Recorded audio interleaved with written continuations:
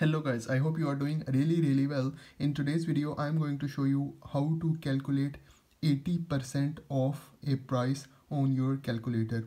So for example, we have an item and the price of that item is 6,975 and you want to find out what will be the final price after 80% off. So you have to multiply it with 80, then you have to press this percentage button, okay, and then in the last you have to press this minus button. So guys, here is the final answer. So 1395 is the final price after 80% off. Let's move to another example. Let's say we have an item and the price of that item is 66,780 and we want to find out what will be the final price after 80% off.